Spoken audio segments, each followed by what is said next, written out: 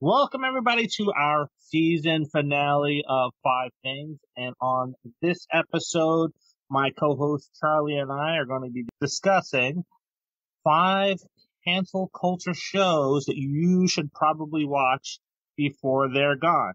Yeah, so this is going to be a special two-parter where we're going to pick up this conversation on season 2, episode 1, where there are 5 shows that you should probably avoid that are going to get canceled, and they deserve to be canceled. But before we get into things, let's talk a little bit about cancel culture.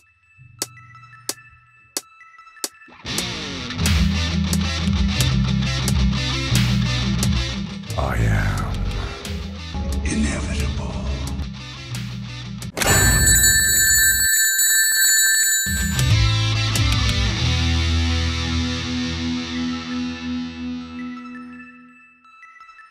Not everything is like fine wine and ages well with time. As much as you may agree or disagree, some things in our pop culture no longer belong due to their theme and tone and its delivery. For example, in the 50s, there were ads that featured taglines like, "Most husbands nowadays have stopped beating their wives." That was an ad for ketchup. Or another one where the chef does everything but cook. That's what wives are for. And that was an ad for a mixer. Then there's racism in ads and cartoons and TV shows, and that's a can in itself that we're not going to go down. The term cancel culture became popularized in 2017 and has grown out of control, but the idea has been around for a long time. In times it can be warranted, but other times it's just a red holiday cup from Starbucks that's been a different design for each year. And with us today from OK Thank You is our guest, Mike Estrin. Hi. Hi, Mike. Hey, how's it going? Thanks for having me. Going Thanks well. for joining us. Not a problem. You ready to step in shit? Just hit every landmine possible? Because it's happening. Welcome I'm to not the end wearing of your career. shoes. Is there anything that you want to plug? Yeah, our channel, OK Thank You. URL is just youtube.com/OKThankYou. We have a few lists on there from our old channel, List 25. We started that, but we've kind of veered more towards doing creative skits. We're actually filming one this coming Wednesday. So yeah, check us out there. We're on Twitter at OKThankYouYT, and I believe it's OKThankYou, possibly YT on Instagram as well. We have to get more active on that, but with everything that's been happening, we've been production is slowed, but we're gonna ramp it back up. All right, so how the show works, we go from 5 to 1. And Mike, since you are a guest, take it off. My number 5, it's a little different, but it's stuck in my head, but I couldn't get it out. So it's not like cancel culture in a bad way, but I have Jeopardy. Ooh. And the reason for that is with Alex Trebek's passing, I don't know. You have on one end of the spectrum, The Price is Right, which Drew Carey did phenomenal and people loved him. And I don't know if Jeopardy is going to be the same. I think people are just like, they went through that. What Dr. Oz was a guest or is going to be the complete new person, but I don't see that going well. And I think people are going to riot, like they say, oh, if this goes wrong, I'm rioting. Now, I'm just curious. Why do you think that Dr. Oz wouldn't be a good fit? I've watched one episode since he passed, and that happened to be a Dr. Oz episode. I guess it was the second time he hosted. He's the only one that's hosted more than once. You just don't think it's a good fit, or? I don't think it's a good fit because, one, I don't think the internet really likes him. So I think the popularity is going to possibly, again, cancel culture kind of thing where they're like, no, not you. We're not watching this. I'm sorry. And two, if you really kind of read into Dr. Oz, he's kind of a hack. And it's just like, he spreads a lot of misinformation. So to be on a trivia show that's supposed to spread facts and everything like that, to have someone who spreads misinformation, I don't think that meshes well together. And I just don't see him as a good fit. I really don't. That's Maybe fair. personality. Personality-wise, I kind of thought it was a fit, but I hadn't really read into it that much. Yeah, I'm sure. He's a TV personality. He knows what he's doing. He clearly has his own show. He was with Oprah. But I think once people start to realize, wait, this guy doesn't really spit the truth. I agree. So I wonder, would it be Jeopardy being cancel cultured, or maybe just him in general? And it's like, you know what, we made a mistake, let's get rid of him. I'm hoping it's that, because Jeopardy is a great show, but it's one of those things people hate change. So who knows? That might be the nail in the coffin for it. I don't know. It might be so tied to Alex Trebek. Can it go on without him? Seinfeld. Because you know what, guys? It's fucking coming. It's coming. And that's where this all leads to. They turned around and they created a show about nothing. And they've actually already had a canceled episode, which I forgot about until I saw it, I think, on a Watch Mojo list. They had something that had to do with, it was like Puerto Rican Day or something like that. Yeah, burning of the flag. Yeah, exactly. Right. And it was supposed to be lighthearted. I think it was Kramer that ends up burning the flag or something like that by accident. He's a big idiot. And that's the whole thing, too, is that with all this stuff, why does Garrett Cartman get to say whatever he wants? Because he's a fucking idiot. Because he's a moron. He says stupid things. So the stupid character says the stupid thing. Peter Griffin says the stupid thing. They've acknowledged the fact that Peter Griffin is basically, has a learning disability, lack of a better term or whatever. So he kind of gets away with saying questionable things. Cosmo Kramer, I don't know. I think he's, got something going on. He does the stupid thing, but doesn't matter. That episode gets canceled. And I'm telling you, give it time. Seinfeld will eventually be looked upon as a show that pointed out these differences in people and put a microscope over it. Personally, I love it for that reason, because I think it knocked everyone down a peg. It's one of those shows that made everyone look like we're just all a bunch of idiots. We're just a bunch of idiots. Everyone sucks. Everyone's the worst. Get over it. If we all could accept that we all suck, then I don't think cancel culture could survive. That's just my opinion. I suck. I'm the worst. I'm the fucking worst. I'm pretty great. I don't know what you're talking about. I'm sorry for you to be like, I'm doing 15 minutes. I'm not going to disagree. I was very close to putting this on my list. I really thought about it. It's like, man, this is probably a show, because it has, the popularity around it. It's probably one scandal away from being canceled completely. Maybe. I think what saves it a lot of time is that, number one, Jerry Seinfeld is beloved. Yeah. You know what I mean? He really is. At the end of the day, everyone loves Jerry Seinfeld. So my number 5, a little bit different from your guys' list. I'm looking at shows that I can still go out and find either on TV or a streaming platform, or even purchase it. So my number 5 always started with a disclaimer before the show began, and it's Beavis and Butthead. And the reason for the disclaimer was because some child set their house on fire with their baby sister in the house. Mm-hmm. And that's what caused the disclaimer to be on there, and they couldn't say fire anymore. But that's not the only death that's linked to that show. Another kid found an episode where, they were throwing stuff off of an expressway bridge, and somebody did that with a bowling ball, and it killed the baby in a car. I remember that story. I don't remember it being linked to the show. Wow. Yeah.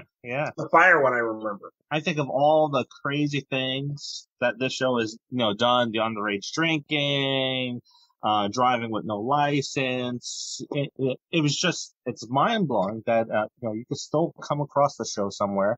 Not only that, but it's getting rebooted. I watched the show a lot. Like, I'm not lying. In 8th grade, I spoke like I was Butthead. I don't know what it was. It was just very influential.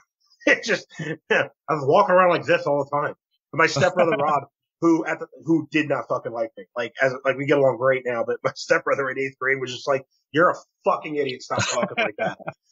What are you talking about? I'm not talking like anything.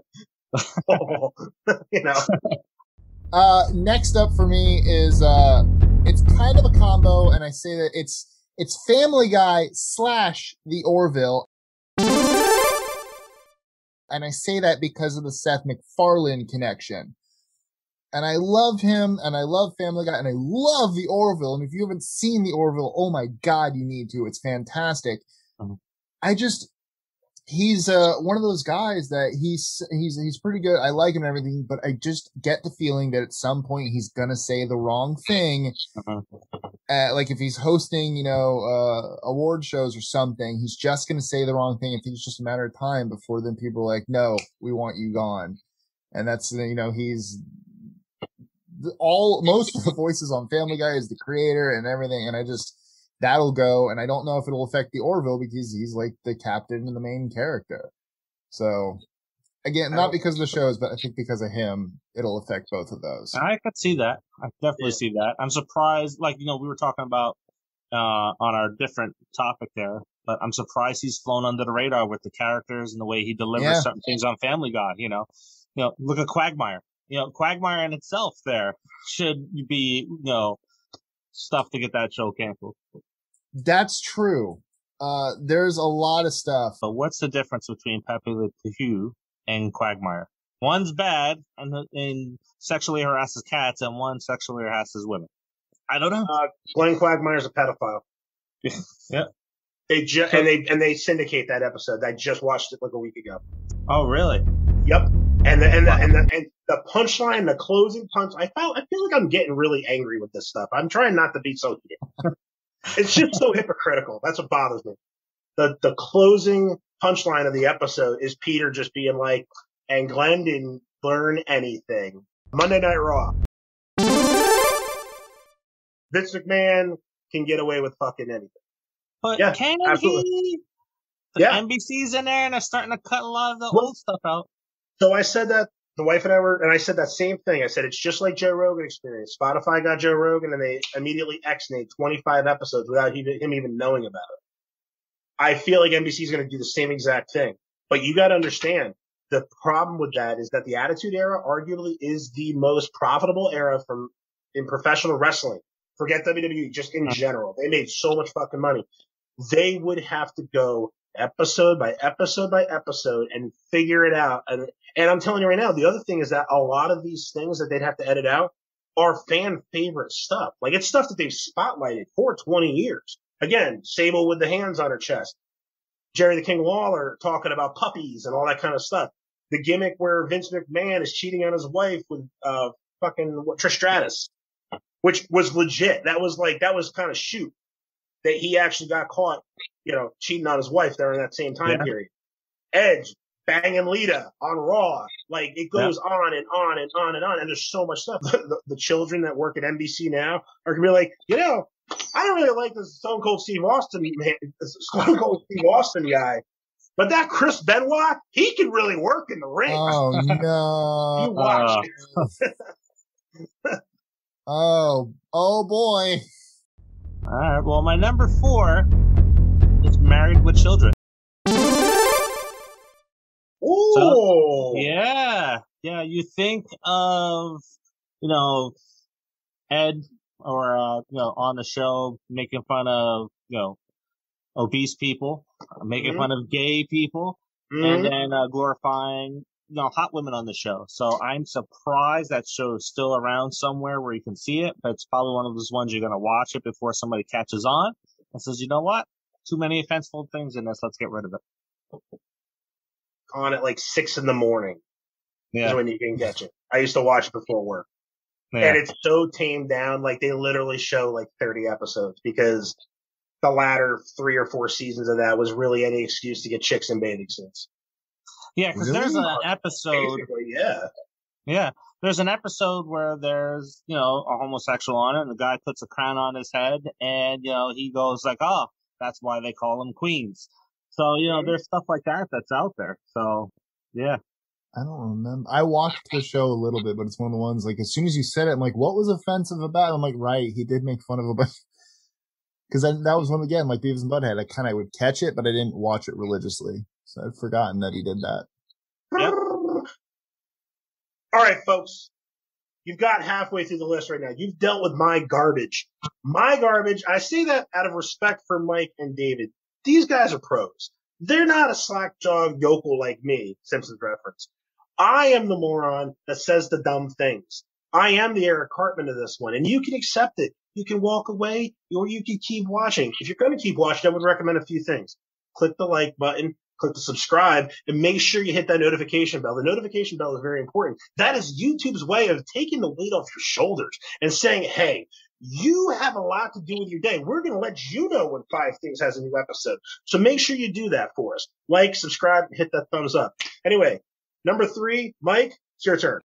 Rick and Morty. Never going to happen. And it's, again, probably not, but it's one of those things. I'm just waiting for them to push the boundary so much Mm-hmm. that it just, again, like you said, they blur his genitals. They, you know, when they unbleep things, and it's, when I watch it, it's really fun, but there are definitely some times I'm just like, ooh, like, especially some of the more visual gags with like the blood and guts and gore and everything. I'm just like, they definitely seem to take pride and joy in pushing the boundaries. And for me, I'm like, there's gonna be one part, maybe they go too far. For and against is that I always consider Dan Harmon to be Seth MacFarlane 2.0. Didn't Dan Harmon but like 2 years ago, wasn't he in this news for doing something crappy? Yeah. Was that, No, you're right. 11 years ago, Dan Harmon made a video of raping a baby doll. So that's what it was. It was 11 years ago? Good Lord, I said 2. I was way off. Well, I think it surfaced like 2-3 years ago. I think they still fall under the protected umbrella of it's animated. They got a lot of things going for him. He is another license to print money to marry with children. I put it up a little bit higher, just because I'm really surprised. My whole list is basically how surprised I am that it hasn't been booted already. The Benny Hill Show. So, yeah, I don't know if you guys ever seen it. It used to be on TV all the time. Is that still in syndication somewhere, or is it just on streaming? Sure, you can find it. I haven't looked for it, but I'm sure you can find it somewhere. And you can still buy it, right? Because that's actually one of the shows that I want to own the entire series of. Yeah. Because, I thought it was funny. And again, I could separate the times and, the comedy from real life, right? But, the guy went around groping people, but he got socked in the mouth when he did that stuff. But it was the glorification of sex and the meaning of women on that show that I would think would lead it to being canceled completely. That's not talked about as much as it used to be. Right. But, it's still part of the culture, and you can still find it somewhere. Yeah, I wouldn't have thought of that one. I never really watched a lot of Benny Hill. I always knew the little song gimmick. Yeah. Maybe that's why it's not canceled. Everyone just really loves that song, and any excuse to have your favorite show do that. Yeah. South Park. And again, for me, it's one of those ones I will watch this religiously. I love South Park. I think it's fantastic. And I think, again, it might be one of those times, when do they push the envelope too far? When is it too much? But I think for them, their saving grace might be, they make fun of literally everyone. Right. So it's not like, I think that will save them, but it's one of those things like, are they going to go too far at one point? But they're also weirdly insightful. Yes. Yeah. Oh my, they're like, more so the older ones, but they like almost every episode has a moral, and it's like they realize their people are awful. Like, Eric Cartman is not meant to be a role model. You're supposed to look at him and go, no, do the opposite of this. Mm-hmm. And like, they don't have to even say it. You should know that. And it's a fantastic show, and it's deeper than some people give it, certain episodes. And I think, like I said, I think its saving grace is they literally don't care who they make fun of. Like, no one is off limits. So it's equality in a negative way, I should, because they're making fun of everyone, but it's no one really takes more brunt than other people. Bro, that's the late 90s in a nutshell. The great thing about the late 90s was just that everyone was getting picked on for, like, the PC culture was kind of out the window for a while, and to me, that didn't exist in the 90s. You know what I'm saying? But like, it was the Attitude Era. It was the Attitude everywhere. Era. 100%. And but think about, everyone got along. All of our blemishes were on the outside. Meaning, not our blemishes on the outside. That's a terrible way to word that. But all of our, we were all exposed to, we were just, everyone sucks. I'm going to say it again, just like that. Everyone fucking sucks. Mike, I think you'd hit the nail on the head. There's balance, right? So, hey, there's this garbage, but you know what? There's a little moral behind it, too. Yeah. Mm-hmm. Balance is key for literally everything. Too much of anything is a bad thing, no matter what it is. And the best example is, what's one thing that we need in our life to survive? Water. Guess what? Too much will kill you.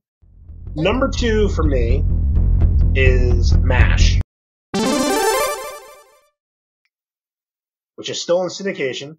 It's on TV Land technically, or to be fair, but it's still in syndication.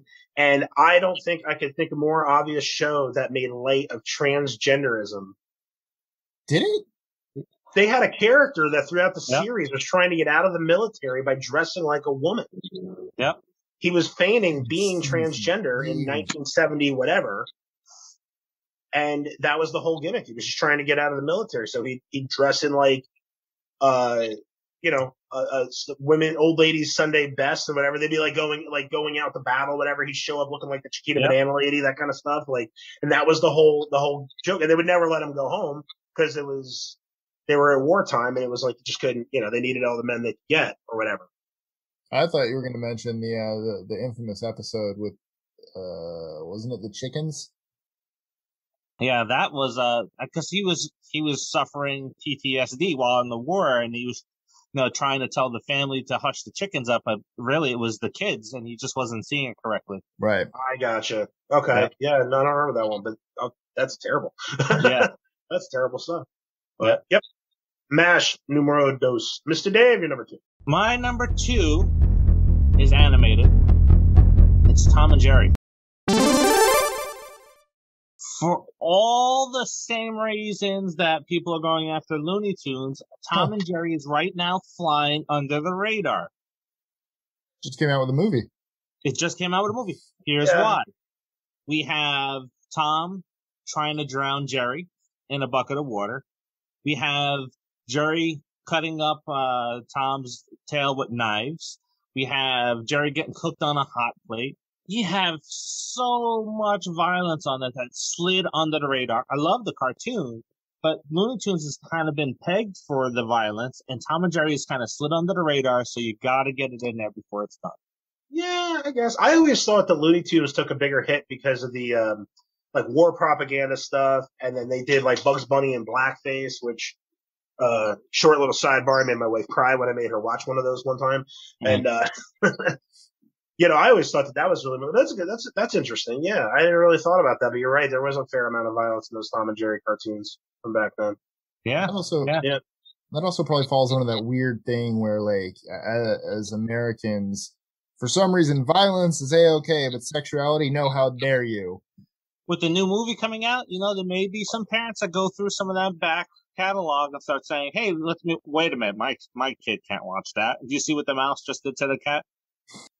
So my number 1, again, love this show, and I think it all determines on how they go about in the future. But I think with everything that happened with the protests and everything last year, and the way that unfortunately certain police still handle themselves now, depending on how they go in the future, Brooklyn Nine-Nine. Ooh. I think they scrapped the entire last season because they had to rewrite it because they wanted to be more cognizant of people's feelings. I guess that's not what I was going for, but they're like, with everything with where America's at, especially with police right now, and we need to rewrite this, and we need to make sure we send the right message and everything like that.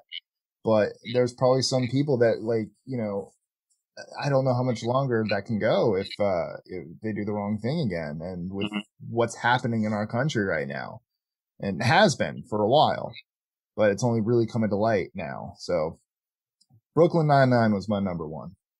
I'm surprised it survived that wave right after everything that happened last year. Because Cops went down, Live PD went down. Right. They were talking about getting rid of Law and Order. So yeah, that's a good number 1.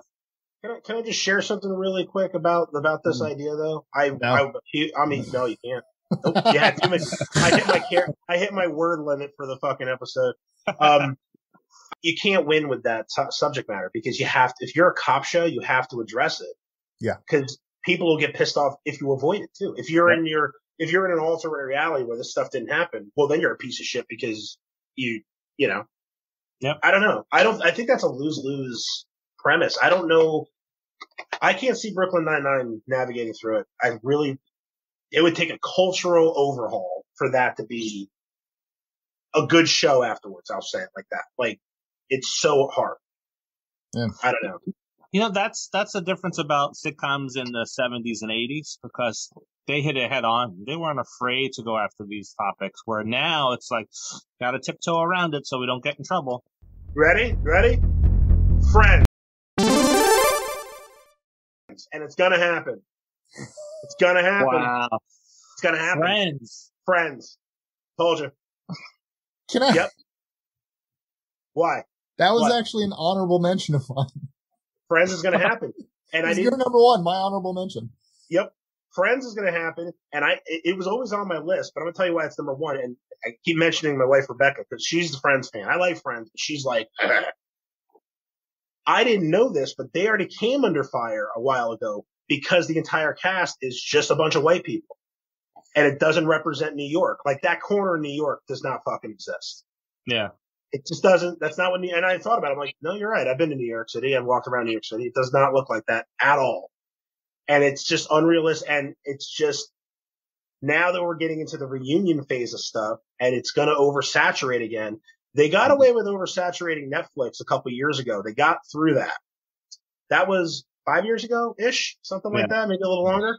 Well, a lot's changed. I remember talking with my friends about Friends, and actually, because I love it, and to hear like four of them be like, no, it's shit. I hate it.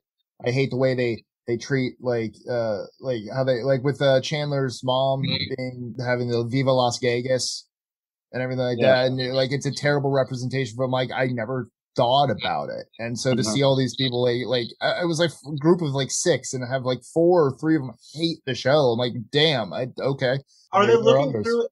Are they looking at it through the lens of 2021? Or are they looking at it through the lens of 1999? It's two very different things. Yes. Yeah. I know. And that's you know what I mean? But this is where the argument lies. Yeah. Yep. It is definitely number one on the list, kind of the king on the list for me. And it's all in the family. And I think it kind of falls in line with what Mike said earlier about South Park, where, it's putting the problem in front of your face and it's so negative, but there's a moral to it. And that's kind of like what Meathead always tried to play, balance out Archie Bunker. And I think the studios at the time is like, hey, let's throw this controversial topic out there and try to change people's perspective on it to see through the right lens.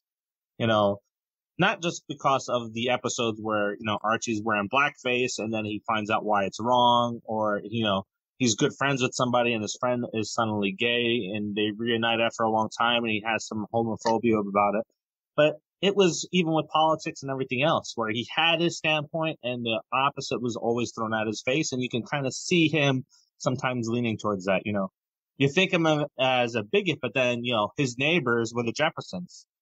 Right. And when something happened to them, he actually took offense to it. So you could see where they were always trying to balance it out. Yeah. Yeah, that was a show that was ahead of its time for sure. Oh, yeah. Yeah. It was kind of a slow burn. And I think what the show sort of did, now it's before my time, really. I watched, like, my grandfather had, like, the box set tapes or whatever that we used to kind of catch, and it was out of sequence. But the impression that I always got was that the slow burn of it was like, so at the beginning of the series, Archie Bunker is like your atypical middle-aged guy for that time period. And then as he grows, like you're saying, like he learns, and as he grows, by the end, things are a different perspective by then or whatever. Yeah. I don't know that people, especially younger people, have the attention span to wait out that sort of a arc. All right, Charlie, you want to wrap us up? All right, folks. Hopefully we didn't drag you down too much with all that. You've been with us from the beginning. You've seen my 5, Mike's 5, and Dave's 5. Last I checked math, that's 15. 15 shows that you should check out before they inevitably get canceled. Then a couple of honorable mentions. It's all important stuff. These are things that ultimately I think the goal is that none of this stuff ever gets canceled. If I could speak for my co-host, that at the end of the day, it's important to see what we have done in the past and to recognize maybe where we can do better. And I think that's the point, at least, that I try to get across. Anyway, at the end of the day, what you want to do is you want to make sure you hit that subscribe. You want to hit that like. And most importantly of all, hit the notification bell. That means that you will be notified when 5 Things has another list. Once again, I have been Charlie. This has been Dave and our guest, Mike. I hope you guys have a wonderful few weeks. We'll be back for season 2. Dave, do you have a date for us by any chance?